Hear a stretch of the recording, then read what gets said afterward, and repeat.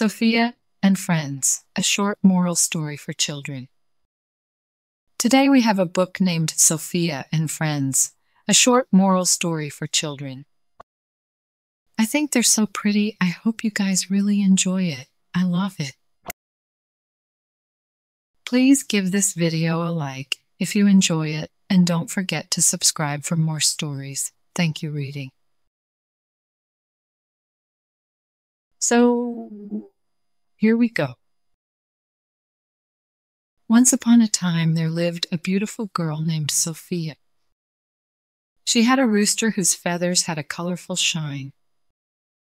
His comb was red like a rose when the sun shined on it. Every morning, the rooster crowed to wake Sofia up. Then he ran to her and ate some grains from her hand. One day, Sofia saw her neighbor's hen. She liked it very much, so she asked the neighbor to exchange the rooster for the hen.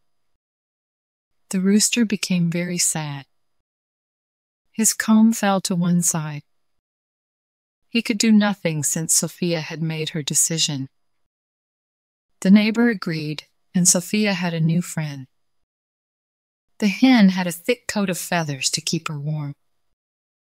She laid an egg every day.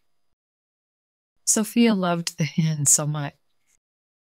She held the hen in her arms, stroked her smooth feathers, and let her drink water and eat a handful of millet grain.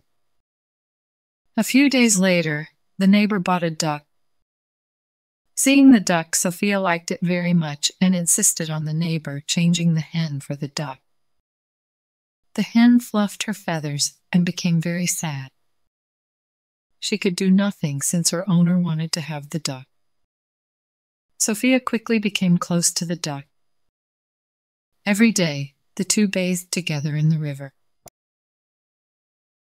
The duck swam next to the girl and said, "Quack, quack," to remind her not to swim out too far. One day, Sofia's relative visited her and brought a cute puppy along with him. She loved the puppy very much, so she asked to change the duck for the puppy. The duck didn't want it to leave Sofia. He flapped his wings and said, "Quack, quack," but it was useless. Sofia grabbed the duck, gave him to her relative, and got the puppy.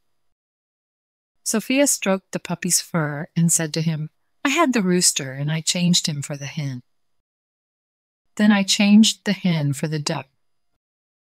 Now I love you so much, so I changed the duck for you." Hearing this, the puppy held his tail low and hid himself under the chair. At midnight, the puppy opened the door and ran away. The following morning, when Sofia got up, she felt extremely sad. Now she had no friends with her because she didn't treasure friendship.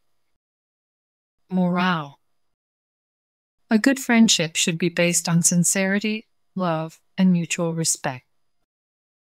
The end. Good job, friends. Thank you so much for reading with me. Bye, I'll see you next time.